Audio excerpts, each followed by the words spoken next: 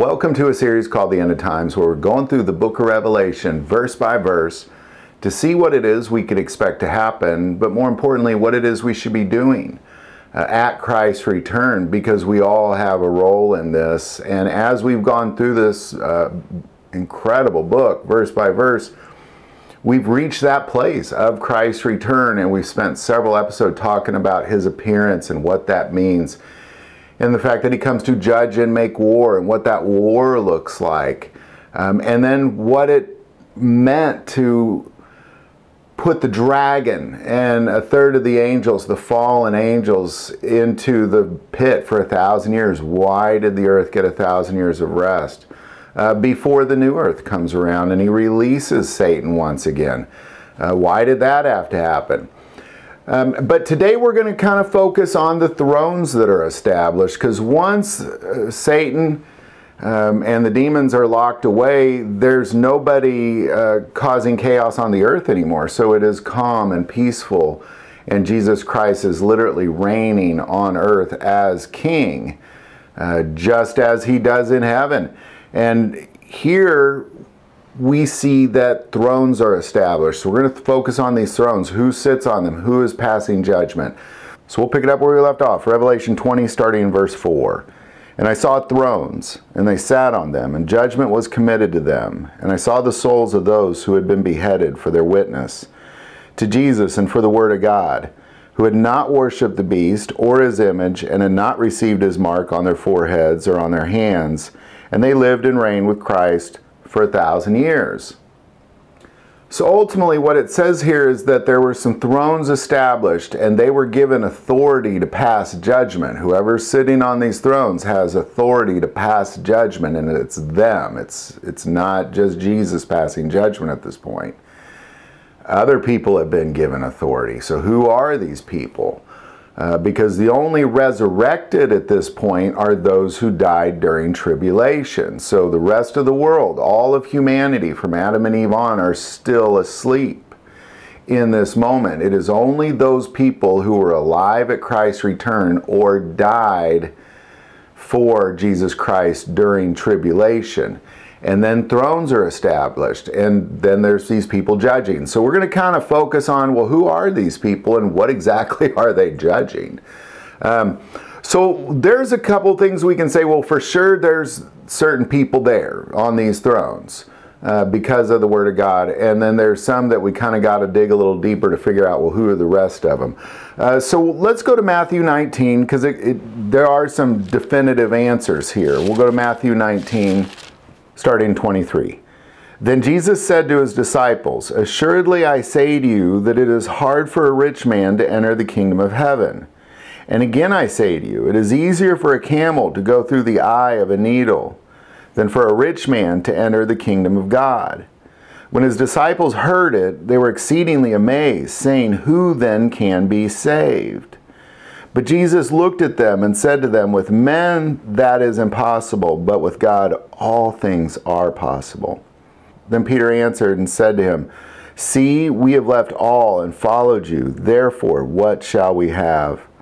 So Jesus said to them, "Assuredly I say to you that in the regeneration, when the Son of Man sits on the throne of his glory, you who have followed me will also sit on 12 thrones, judging the 12 tribes of Israel."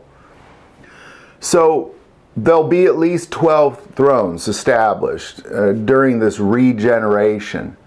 And the disciples will be sitting there judging the 12 tribes of Israel. Now, what that'll consist of is it'll consist of 144,000 Jews who have been fighting for Jesus Christ, and anybody who remains who is not killed in the war.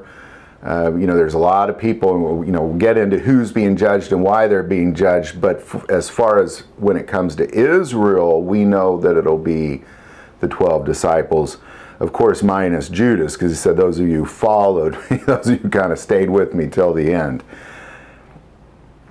All right, so, and we can see this again in Luke 22 in a little more detail here. So we're going to go to Luke 22, starting verse 24. But there was also rivalry among them as to which of them should be considered the greatest. And he said to them, the kings of the Gentiles exercise lordship over them, and those who exercise authority over them are all called benefactors. But not so among you. On the contrary, he who is greatest among you, let him be as the younger, and he who is governed as he who serves. For who is greater, he who sits at the table, or he who serves? Is it not he who sits at the table? Yet I am among you as the one who serves.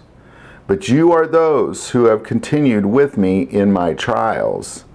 And I bestow upon you a kingdom, just as my Father bestowed one upon me, that you may eat and drink at my table in my kingdom, and sit on thrones judging the 12 tribes of Israel. So what we know for sure is that the 12 disciples will be judging the 12 tribes of Israel. There will be some thrones established for them, and they will be judging the 12 tribes of Israel. We know that to be true. But in this war, those who have been resurrected and those who are still alive who fought for Jesus Christ, there were two categories of people.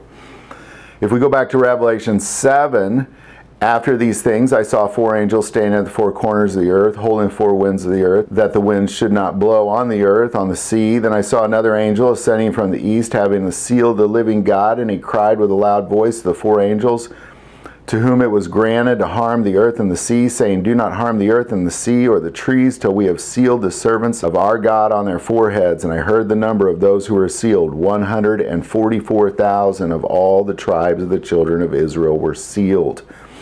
And then we learned later that these are the 144,000 who they were virgins. They had a heart for God, and they fought for God, and they were given supernatural power and sustained in the warring of the saints for 3.5 years. But in addition to them, if we also see who else was there, we go back to Revelation 7:9. After these things I looked, and behold, a great multitude which no one could number, of all nations, tribes, peoples, and tongues, standing before the throne and before the Lamb, clothed with white robes, with palm branches in their hands. Jump 14. These are the ones who come out of the great tribulation, and washed their robes, and made them white in the blood of the Lamb. Therefore they are before the throne of God, and serve him day and night in his temple. So here you have two groups of people that will have been killed during the tribulation. Most of the 144,000 Jews, and most of the saints, which is a multitude. It says you can't count them. There's so many of them that it can't be counted. So these are the two groups of people who are going to be coming through the tribulation, whether they were killed during the tribulation or they survived. So they are alive. But it is only the 12 tribes of Israel that are being judged by the 12 disciples. What about everybody else? If we go to 1 Corinthians 6:1, dare any of you, having a matter against another, go to law before the unrighteous and not before the saints? Do you not know that the saints will judge the world? And if the world will be judged by you, are you unworthy to judge the smallest matters? So the 12 apostles will judge the Israel, but it is the saints that will judge the world. And if you really think about the saints ruling this world, possessing this world, and judging this world is what was always prophesied would be so. And 1,000 years of his kingship on this earth with humanity, there's going to be a lot of reproduction taking place over those 1,000 years, as we learned last time. And there will have to be thrones established throughout this earth. So it is the saints that will judge the world. And by judge, it's not just judging, and we're going to talk about what it is they're judging at first, but it's also ruling over that area, kind of like the earlier judges of Israel did. Daniel talked about this. If we go to Daniel 7, starting in verse 21. I was watching, and the same horn was making war against the saints and prevailing against them. until the Ancient of Days came, and a judgment was made in favor of the saints of the Most High. And the time came for the saints to possess the kingdom. In war, when you are victorious, you possess and rule the area that you were victorious over. It's the rules of war. It's the basic rules of war. And the saints will possess the earth, and they will rule as heirs with Jesus Christ. The apostles will judge Israel, but we will be judging the world. The saints will be the ones that judge the world. And it's very important we begin to see what this possession of 1,000 years of this earth looks like. And that's a lot of what it looks like. So what are we actually judging? Because if everybody's behaving perfectly for 1,000 years, what is it we're judging? Well, there's a huge population of people on this planet that will still be alive that are not the saints. They just participated in some terrible behavior. If we go back to Revelation 13, starting verse 4. So they worshiped the dragon who gave authority to the beast, and they worshiped the beast, saying, who is like the beast? Who is able to make war with him? And we'll jump to 14. And he deceives those who dwell on the earth by those signs which he was granted to do in the sight of the beast, telling those who dwell on the earth to make an image of the beast who was wounded by the sword and lived. He was granted power to give breath to the image of the beast, that the image of the beast should both speak and cause as many as would not worship the image of the beast to be killed. And he caused all, both small and great, rich and poor, free and slave, to receive a mark on their right hand or on their foreheads. This is what they are judging. This is what those who will sit on those thrones, whichever saints are chosen to be judges, and the apostles as well, will sit and they will judge Israel and the world. It's real important we begin to see that you know, because a lot of times when we look at Judgment Day, we see Jesus and we kind of see, you know, well, are you in the book or not? You know, we're not there yet. That's not what this is.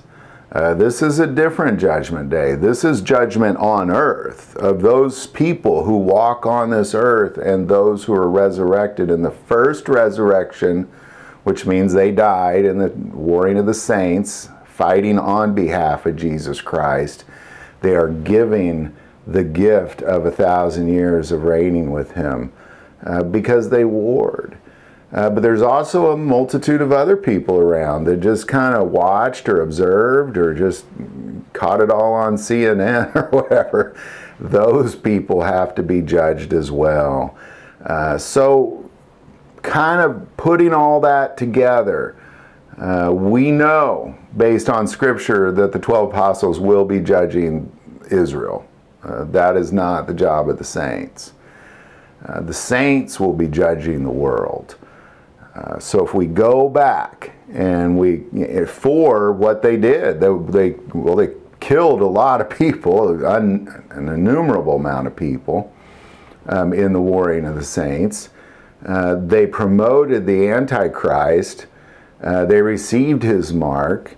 They have to be held accountable for those things as they stand on this earth, just as if you are guilty of war crimes. You will be held accountable for your war crimes and your participation in the warring of the saints. And that's what this judgment is all about.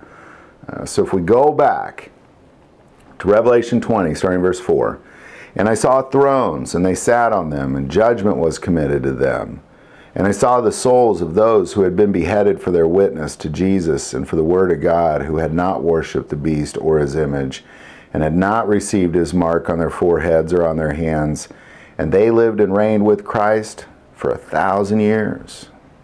When you take Satan, the great deceiver, and he has deceived the world from the very beginning. He deceived Adam and Eve, and nothing has changed since the sin. Just more sin and death, and more sin and death, and more sin and death. When you take him out of the equation, we're still humans, and we have to be held accountable for our actions here on earth. And that's what this judgment is about. And a lot of people, their eyes, when that deceiver is gone, they're going to be really in a terrible situation. Real terrible situation. But those of us who are filled with the Spirit and are not deceived, we will be reigning with Jesus for 1,000 years. So I hope this video helps. Any thoughts or insight on any of this, definitely put that below. If you like this video, click like and subscribe. If you feel called to support this channel to Patreon, that link is also below. But the most important part of this channel is we take prayer requests, so please don't ever hesitate to send that in. Thank you for watching this episode of God, Family, and Guns. And as always, love God, love your family, and love guns.